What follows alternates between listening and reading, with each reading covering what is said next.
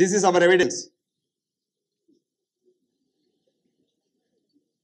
Somebody got a Nobel Prize for showing this evidence and saying that the earth is warming. Now the present science shows we are going into an ice age, second ice age. Become cooler, a lot cooler. Now only evidence for the earth being warm is the underwear of ladies. 18th century, it was very big. Now it is hardly seen. This is called surrogate evidence. That's exactly what we are doing in research. We have thousands and thousands and thousands of papers.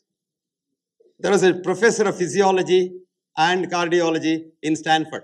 His name is John Ioannidis. John was a very peculiar chap. He's a wizard in mathematics. So he went to investigate published papers in 6 leading journals. Not ordinary journals. Not Japi Gipi and all. The top journals. And do you know what he came up with? 85% of what is written there is not worth even reading second time. Of course, it's not correct. And he came to the conclusion that almost 95% of what we doctors do is not based on science. So much so, what has happened next you see. Today, patient is running away from the hospital. Have you seen this? This from the Time magazine. Patient is running away because as soon as he went into the hospital and said chest, before he said pain, 6 surgeons were ready with knife to do a bypass surgery. So he said, the only way is, if you want to survive, you simply say no and run away in the hospital gown itself. And you see all these corporate hospital fellows, from the superintendent to the nurse, are running after him, because if you don't have a patient, I always tell my students, a doctor can never survive without patients, but a patient can survive without doctors. Probably better. So that's what has happened now. This has come to that. Because see, this is what's happening. You go to the hospital. 1 week ago, I saw a patient in Chennai. Very interesting chap. He had some little difficulty in breathing at night. Everybody gets frightened because you see now what is called a medical scare system. Every 5 minutes in the television, you see the heart doing that and some oil. Said heart healthy oil. Go for a checkup tomorrow. This is the biggest fraud on mankind. And with this, everybody gets frightened. So this fellow went to the hospital. Immediately, they took an ECG. Incidentally, the ECG was normal. But they told him, you had a cardiac arrest. You had a cardiac arrest. This man is walking to the hospital. Then they said, where are your relatives and all? Because get all of them, because something serious is happening.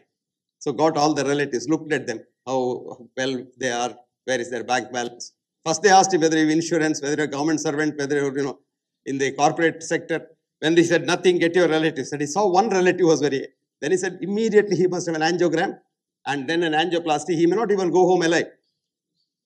He went home walking. So this is what is happening to our hospitals. Do we have a science of man as of now? Have you heard of this Nobel laureate who taught surgeons how to stitch vessels? His name is Alexis Carrel. Have you heard of him? He has written a book called Man the Unknown. One sentence there is worth reading. He says, there is no science of man today, full stop. And I've been saying this for 50 years now. Modern medicine needs a new science. Modern medicine needs a new scientific model. Now, what are we doing all this time? What have we been doing? RCTs and peer review. What is RCT? Randomized control trial. What are you controlling?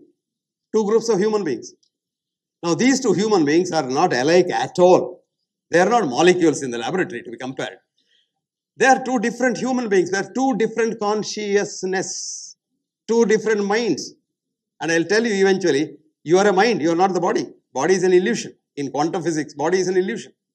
So how can you compare 2 comparatively disparate groups and say, I have compared the 2, this group is better than this group, so this treatment is better than that treatment. That's why every treatment now kills more people than it saves.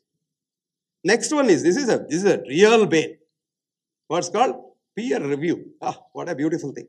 What is peer review? Do you know what peer review is? Yes? He is his own friend. Good, good. He is very good, very good. Peer review is a Western scientific trick to see that knowledge does not go forwards.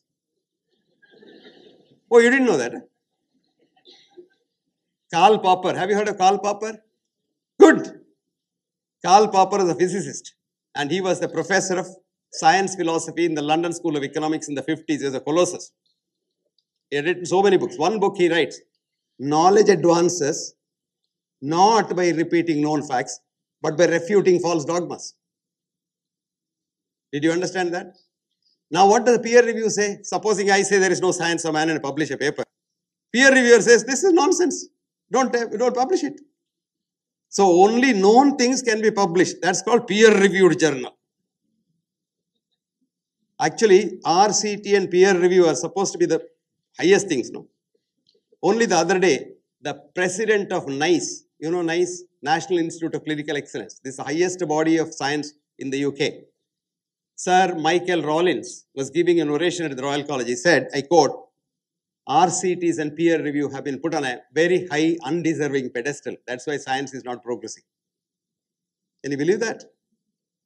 I was giving a talk in the Indian Institute of Science 10 years ago when Abdul Kalam wanted me to give a keynote address in the Science Congress. I told him, I'm not accepted as a scientist by your scientist groups. He said, don't worry, I'll tell them. And when I was talking, they thought I'm talking, through my hat. Now they write to me, yes, what did you say that time? I want that reference, I want this reference. 10 years later. This is the bane of our science. Anyway.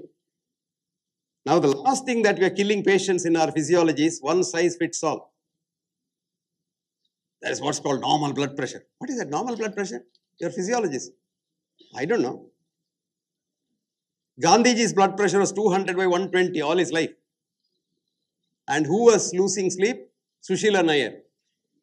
Old man was sleeping nicely. And Gandhiji died of a very important complication of high blood pressure, bullet.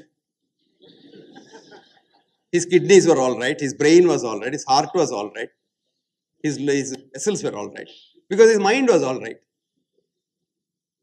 He didn't hate nobody. It is if you hate somebody only you get disease. Did you know that? Hostility is the most important risk factor of heart attack and cancer.